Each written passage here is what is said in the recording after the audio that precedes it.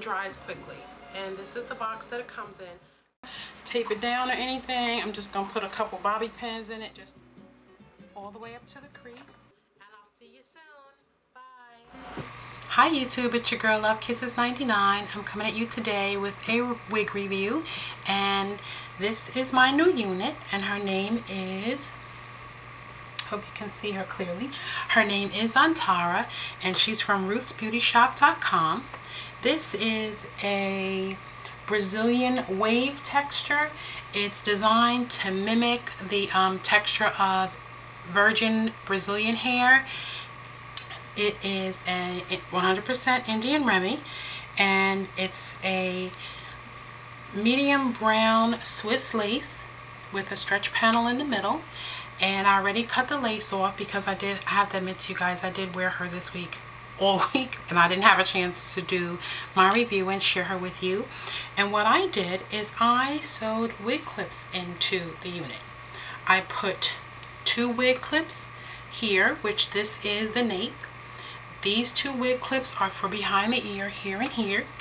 And then these 2 are for at the temples right here.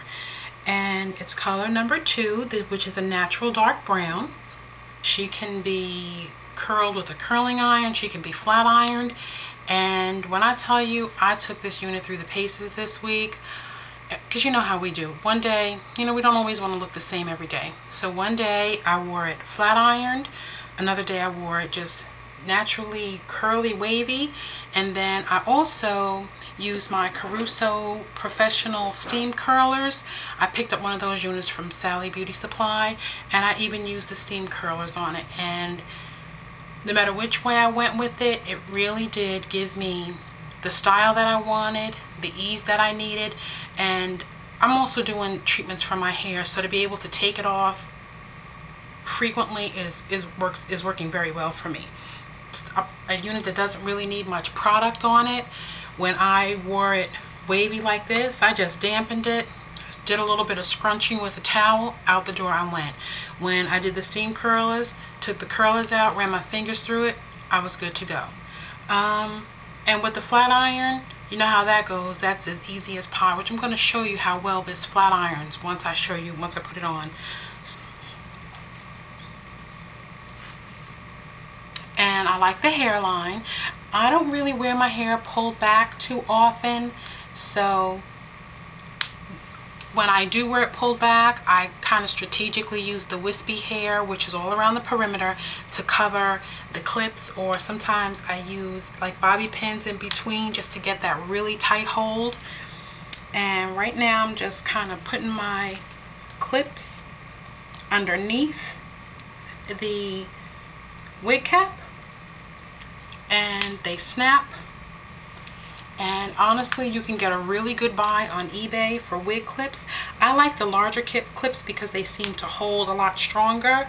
And I think I got 24 clips between large clips and small clips. I don't think it was $10. And I know in some of the beauty supply stores, they want like $2 and $3 for 2 clips. And you know me, I gotta have a bargain. Nothing beats a bargain. And here she is. And her name is Xantara. And I used to really, back in the day when I was wearing weaves, I used to wear my hair long. Then I went through this transition to wearing my hair short, and now here I am wearing long hair again, and I have to say I kind of like it. So just up close, and it has bleach knots, and this is underneath. What you see here is my little knee high. I'm starting to really wear a knee high more than a wig cap, because sometimes when you don't use adhesive on the perimeter, sometimes your wig cap slides all around, and I just can't be bothered with that. So a queen size knee high is what fits me, and it stays put. It doesn't shift around too much. So that's what I've been using. And I'm just going to pull it back so you can see the hairline. And the one good thing one of the many good things, when you wear a unit with clips or bobby pins, you can rest it really on your own hairline, so then that way it kind of gives it more of a natural look. And I really used to just wear a couple of wig clips sewn into my units for the back. So now what I'm going to do is find a comb real quick, and I'm going to show you how easily and how beautifully this unit flat irons. Okay. Just going to give her a little part. And I have my hair art curling iron. Don't do what I just did. When you're detangling, use a really large tooth comb. That way you won't lose any of the hairs in your unit. But me being in a rush, trying to get it done. And now, I'm not going to flat iron the whole thing, but I just want to give you an idea of how well it does flat iron. And of course, right now I cannot find my heated glove, my heat-resistant glove from Sally Beauty Supply store. So there's that piece all nice and flat ironed, and here she is. And let me just find a little bit of water so that I can get this piece to curl back up. So I'll be right back. Okay, it took me a minute to find a water bottle. So now I'm just going to show you how quickly and how easily she waves back up with just a little bit of water.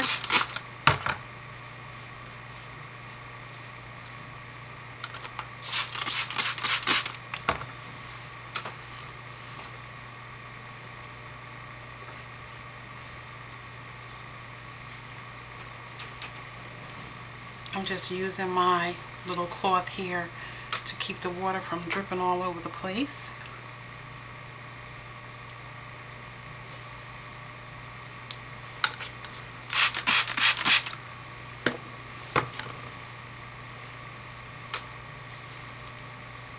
Just gotta give her a minute to get the water saturated through there.